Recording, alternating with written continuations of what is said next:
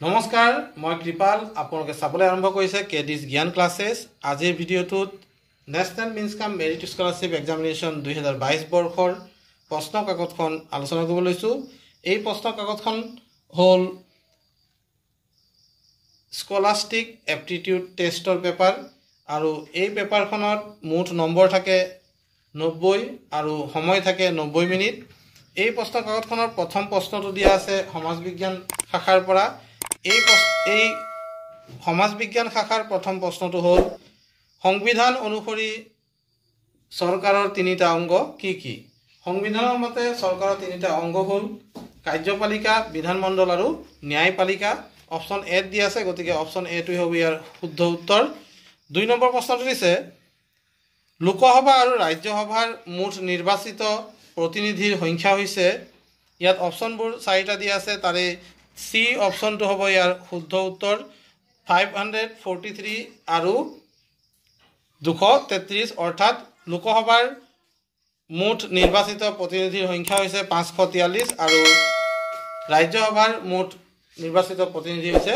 233 গৰাকী 3 নম্বৰ প্ৰশ্ন দিছে ধৰ্মনিৰপেক্ষতাই বুজাই যে অৰ্থাৎ ধৰ্মনিৰপেক্ষতাই কি বুজায় সেই কথাটো ইয়াত সুধিছে আৰু ইয়াৰ শুদ্ধ উত্তৰটো হ'ব ধৰ্মীয় স্বাধীনতাৰ কথা ধৰ্মীয় স্বাধীনতাৰ অধিকাৰৰ কথা খুচাইছে গতিকে ডি অপশনটো হ'ব ইয়াৰ শুদ্ধ উত্তৰ question number 4 the supreme court of India was established in ভাৰতৰ উচ্চতম ন্যায়ালয় স্থাপন কৰা হৈছিল কিমান চনত 26 জানুৱাৰী 1950 চনত ভাৰতৰ উচ্চতম ন্যায়ালয় স্থাপন কৰা হৈছিল 5 নম্বৰ প্ৰশ্নটো দিয়া আছে when was the treaty of Yandabu signed Yandabu সন্ধি কেতিয়া স্বাক্ষৰিত হৈছিল ইয়াৰ শুদ্ধ উত্তৰটো হ'ল 24 ফেব্ৰুৱাৰী 1826 চন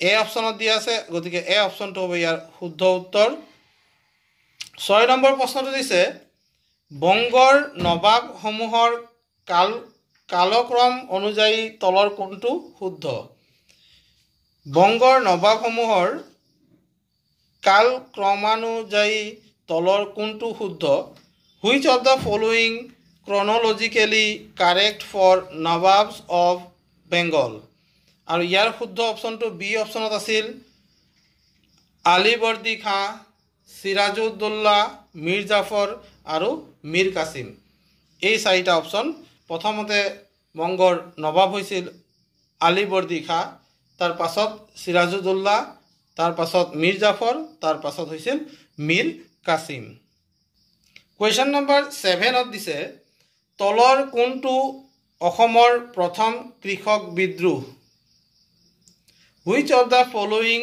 is the first peasant revolt in Assam তলৰ কোনটো অসমৰ প্ৰথম কৃষক বিদ্ৰোহ আৰু এইটো হ'ব ফুলগুৰিৰ ধেৱা ডি অপচনত আছে ডি অপচনটো হ'ব ইয়াৰ শুদ্ধ উত্তৰ 8 নম্বৰ প্ৰশ্নটো কৈছে which of the following is not correct about স্বামী দয়ানন্দ সৰস্বতী স্বামী দয়ানন্দ সৰস্বতী সম্বন্ধে তলৰ কোনটো শুদ্ধ নহয় অপশন এ দিয়া আছে আৰ্য সমাজৰ প্ৰতিষ্ঠাপক বি দিছে তেওঁ প্ৰকৃত নাম আছিল মূল শংকৰ সি দিছে তেওঁ ৰচনা কৰা গ্ৰন্থখনৰ নাম আছিল আমাৰ জীৱন আৰু ডি অপশন দিছে বি আৰু সি দুয়োটাই এতিয়া ইয়াত ভুল বুলি ক'বলৈ গ'লে স্বামী দয়ানন্দ সৰস্বতী সম্বন্ধে তলৰ কোনটো শুদ্ধ নহয় হেতুত আমাৰ আসলতে উত্তৰ হ'ব অপশন সি তেওঁ ৰচনা কৰা গ্ৰন্থখনৰ নাম আছিল আমাৰ জীৱন এইটো হে ভুল আছিল question number 9 The Bhakti movement in Assam under the leadership of Shankardeva began during অসমত শ্ৰীমন্ত শংকৰদেৱৰ নেতৃত্বত কিমান শতিকাত ভক্তি আন্দোলন গঢ় লৈ উঠিছিল আৰু ইয়াৰ উত্তৰটো হ'ব 1500 শতিকাত Question number 10. Which of the following is or are non-ferrous metallic mineral? তলৰ কোনটো অলৌহজাত ধাতব খনিজ পদাৰ্থ? ইয়াত অপশ্যন দি থোৱা আছে তাম, বক্সাইট, ওপৰৰ এটাও নহয়, আৰু ডি অপশ্যন দিছে both A and B, আৰু শুদ্ধ উত্তৰটো হ'ব অপশ্যন D2, A আৰু B দুয়োটাই শুদ্ধ। ইয়াত দিছে শংকৰাচাৰ্যৰ মতে মুক্তি কেনেকৈ লাভ কৰিব পাৰি? কুৱেশ্যন নম্বৰ 11 দিছে according to Shankaracharya, how can moksha be attained? তেওঁৰ মতে সৎ জ্ঞান আৰু সৎ কৰ্মৰ যোগেদি মুক্তি লাভ কৰিব পাৰি। অপশ্যন ডি দিয়া আছে, সেই অপশ্যনটোৱে হ'ব ইয়াৰ শুদ্ধ উত্তৰ। Question number 12. Which of the following period is known as the middle age of Assam history? তলৰ কোনচোৱা সময়ক অসম বুৰঞ্জীৰ মধ্যযুগ বুলি কোৱা হয়? ইয়াৰ উত্তৰটো হ'ব অপশ্যন এ, ত্ৰয়োদশ শতিকাৰ পৰা ঊনবিংশ শতিকালৈ। ত্ৰয়োদশ শতিকাৰ পৰা ঊনবিংশ শতিকালৈকে এই সময়ছোৱাক অসম বুৰঞ্জীৰ মধ্যযুগ বুলি কোৱা হয়। Question number 13 দিছে the first king of Ahom, Swargadeo Sukaphaa, died in the year. আহোমসকলৰ প্ৰথম ৰজা স্বৰ্গদেউ চুকাফাৰ কিমান চনত মৃত্যু হৈছিল? উত্তৰটো হ'ল 1268 চনত তেখেতৰ মৃত্যু হৈছিল। Question number 14. Ahom king Rudra Singha established the capital of his kingdom at.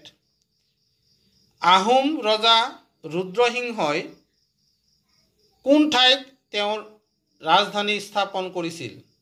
আৰু ইয়াৰ শুদ্ধ উত্তৰটো হ'ল ৰংপুৰত। 15 নম্বৰ প্ৰশ্নটো আছে who among the following is not a king of Kosari kingdom? তলৰ কোনজন কছাৰী ৰাজ্যৰ ৰজা নহয়? ইয়াত দিয়া অপশ্যন 4টাৰ ভিতৰত গোবিন্দচন্দ্ৰ, কৃষ্ণচন্দ্ৰ আৰু তাম্ৰধ্বজ এই তিনিওগৰাকী কছাৰী ৰাজ্যৰ ৰজা আছিল। শুক্লধ্বজ কছাৰী ৰাজ্যৰ ৰজা নাছিল। গতিকে ডি অপশ্যনটো হ'ব ইয়াৰ শুদ্ধ উত্তৰ।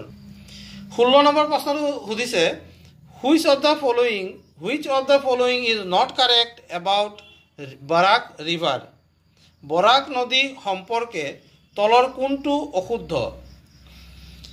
অপশ্যন এ দিয়া আছিল the river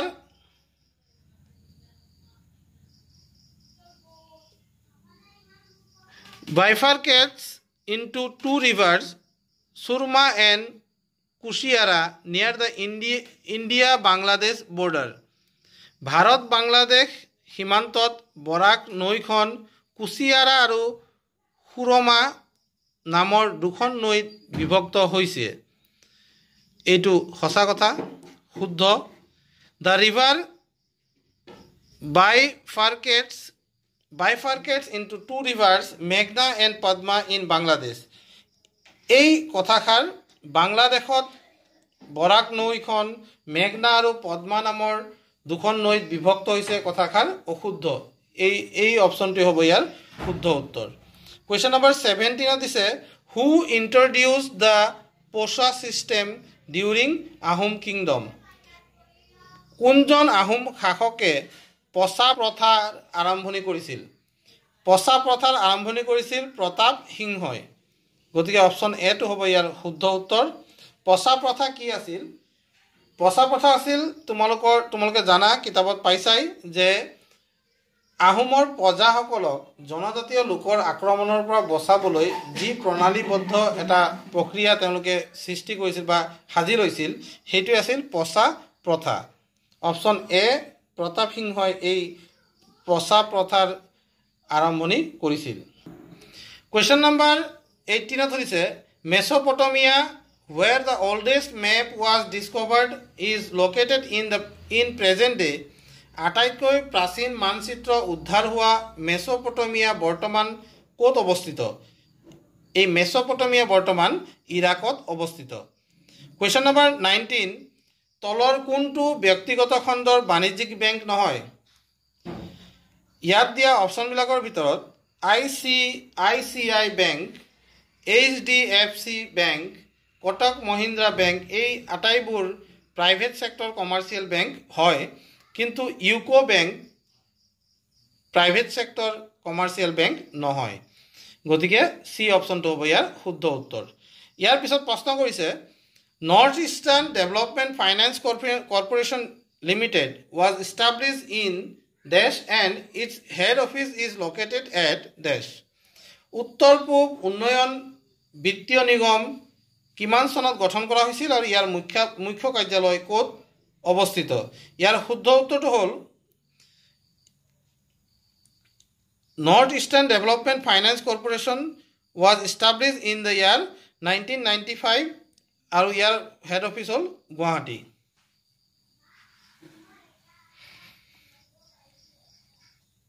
নেক্সট প্ৰশ্নটো চোৱা